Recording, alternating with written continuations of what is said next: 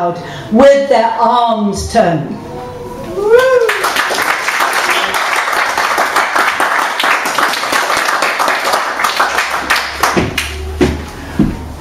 Well, I think I like this sort of puffy one really. Here, I'll have that one.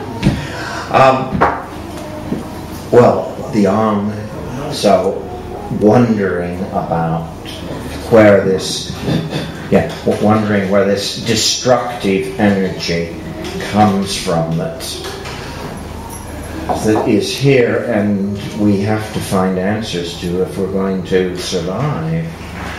I was with this poem comes from a few years back, but I was with my Italian friends in Sheffield. They have a son, Giacomo. They're Italian, but Italian isn't their first language, actually. They're more ancient, as it were, than the Italians. They come from the valley. This valley is in the far north, and they speak a language, Comune, which is much older than Italian. And you know, we've been there, and their inscriptions and so forth. Anyway, their son.